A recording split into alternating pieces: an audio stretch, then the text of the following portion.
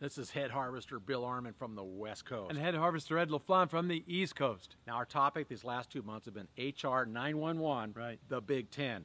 Today's topic we're going to talk about OSHA. Oh no, OSHA. So we're going to give you 5 or 6 tips to help you deal with OSHA in case they come in and have a little visit with you. Right. And that's okay. You know, it's a good thing if you're prepared. So let's talk about a couple things. I want you to conduct an OSHA audit once a year. Okay, so have an internal audit of yourselves, and we're going to send you a toolkit. If you call us up or drop an email, we'll send you God, it's big. Let me tell you, it's like 15-page long checklist for the OSHA audit. And if you send an email to us, we'll be happy to send you that tool.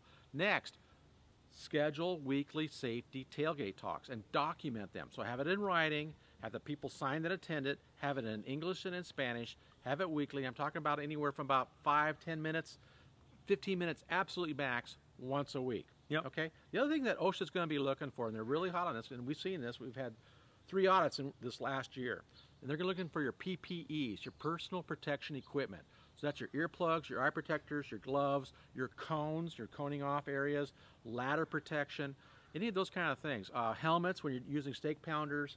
Look for your PPEs and make sure they're in there, okay? You have them supplied, well supplied. Great tips, great tips.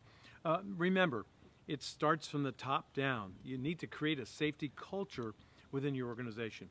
So if you're the owner, the manager, it's up to you to create that. You can't do it the other way from the bottom up. You have to have that in you, not a fake front, you know.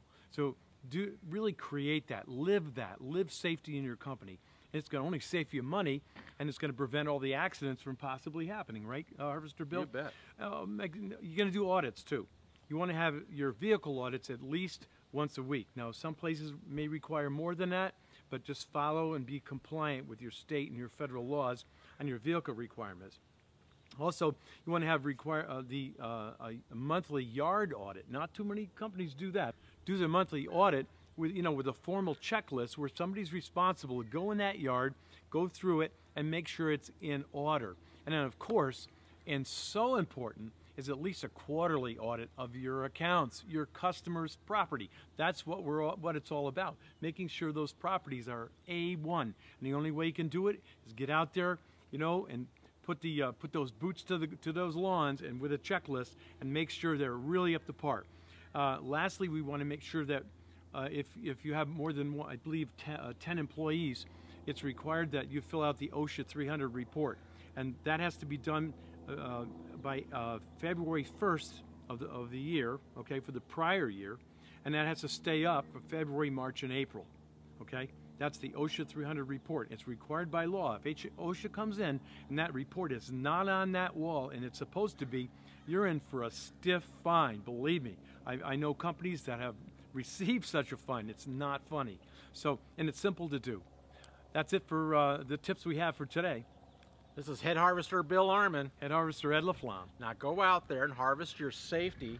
OSHA. We don't want to have OSHA say, oh no to us, right? Now go out there and harvest your potential.